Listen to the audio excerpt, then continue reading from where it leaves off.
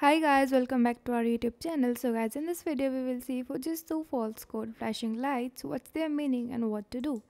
So guys, first of all, we will understand the flashing code's meaning. So Fujitsu air conditioner uses a combination of red and green LED lights to communicate error codes, okay? So the number of flashes correspond to the specific issues. First, 2 red flashes, 2 green flashes, indoor air sensor failure, okay?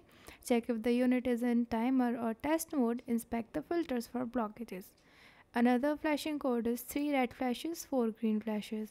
Make sure that outdoor air sensor is at properly working, okay, because this code means that the outdoor air sensor failure.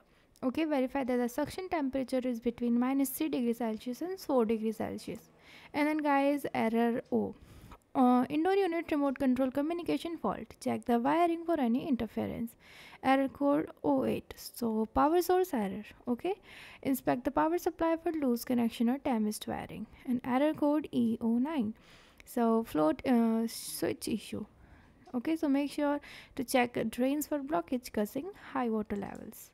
Okay. So guys, now we will see how to fix them. So first of all, identify the code and then inspect the unit. Check filters and clean them if necessary. Ensure there are no blockages in pipes or drains, and then verify all electrical connections are secure. And then guys, reset your unit.